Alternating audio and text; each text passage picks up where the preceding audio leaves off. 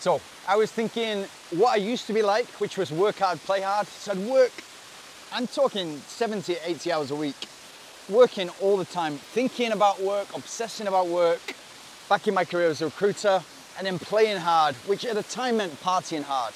So going out and just drinking, and those two things are not sustainable together. You have to, at some point in your late 20s, early 30s, you realize that that is not sustainable. And what you actually need, and what I feel right now more than ever, is work hard, play hard, but adventure hard. That play hard is adventure hard, travel lots, things that are nourishing for the soul and feed back into your work. You want to leave your mark on the world. So you want to be great in your job or whatever it is you're choosing to do, whether it's professional runner, whether that's cyclist, whether it's a business person, recruiter, whatever it is you're doing, you want to absolutely smash it out of the park. And the way to do that is to make it sustainable over a long period of time. I'm talking 5, 10, 15, 20 years. Anybody can be good for a year. It's really easy to have a good game of football or a good season.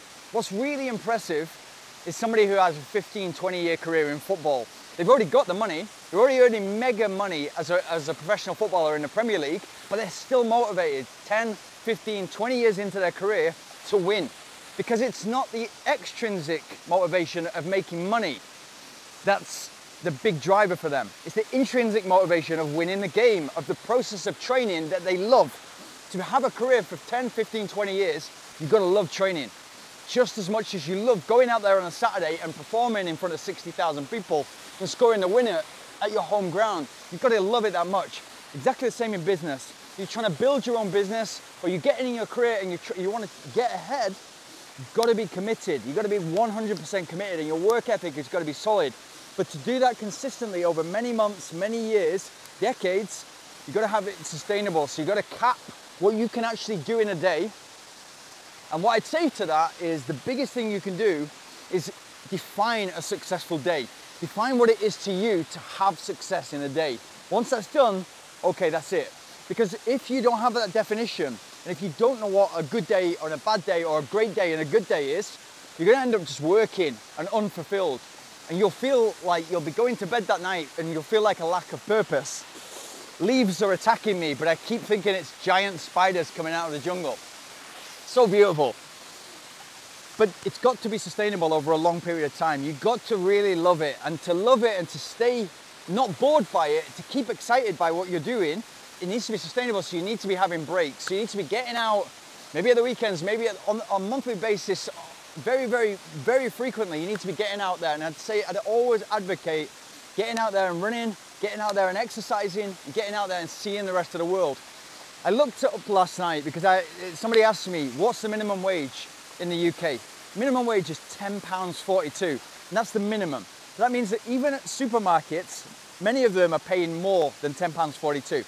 That's £21,000 a year, which means if you're working for a supermarket that's paying just 20% more, that's £25,000 a year. If there's two of you in a household earning £25,000 a year, you're doing really well compared to the rest of the world if you're from the UK. Exactly the same situation in the US. If you're in Russia right now, your minimum wage is something like $200 to $300 per month. Cost of living is still rising, and that's in the big cities. So you've got to take that golden ticket. When you're born in somewhere like the UK or the US or Europe, you've got to take that golden ticket. You've got to run with it. Because if you don't run with it, if you don't take full advantage of your free healthcare, your free education, yeah, your parents are different, completely get it. We've all got different parents and we've all got a different starting point. But you've got free healthcare, free education, and you've got the opportunity to learn and listen at school. If you don't take that and get into something, start making wise decisions from a pretty young age, and run with the ball into a career where you're excited by it and you can smash it out of the park, you're doing yourself an injustice, and it's an absolute sin.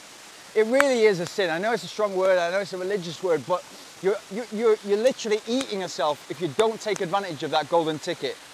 If you don't realize that being born, and that's just luck of the draw, being born in the UK, if you don't realize how lucky you are to be born in a country with safety, not involved in wars, free healthcare, free education, and probably to a good household, so probably to good parents, you don't realize how lucky you are to have those things, then go out and travel. It's the only recipe, it's the only antidote for that, if you don't realize how lucky you are, go out and travel and see the rest of the world.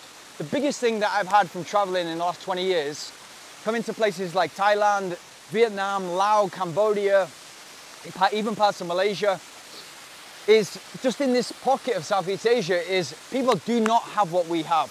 And you may hear reports of what is the minimum salary here, what is the typical standard of living here. Come and see it for yourself, because it's not as is reported. And people are suffering or surviving on the absolute poverty level, which means not got access to clean water in a lot of places, not got access to food every night. So a lot of them are having poor diets on just rice and things like that. Really, you have a golden ticket if you're from a developed country that's not in a war. You have a golden ticket. You owe it to yourself to absolutely smash it to the park. But if you get something from this video, know that you're very, very lucky. Yeah, and I don't want to feel like I'm preaching to you, but know that you're very, very lucky. Appreciate that and reflect and appreciate that on a regular basis. I do it on a daily basis. What am I happy for? I'm happy for this watermelon right now because Jesus Christ, it is delicious. It's crunchy and it's tasty, it's amazing. Papaya, exactly the same. Banana smoothie, every single day. Think about the beautiful things that you've got access to on a regular basis that you take for granted, because it's just bananas, it's just watermelon, just papaya. It's absolutely beautiful. It's a luxury. And if you look after those small things, you're going to be even more grateful for the bigger things. And then don't forget what I told you about make it sustainable. So work hard, play hard. Yeah, it's an old way, and I get it. You want to work hard, your early 20s, then go out and enjoy yourself at parties. If you can work hard and the play hard is travel, come to places like this, go out and exercise, do something good for your body. It's going to nourish your soul and you're going to go far.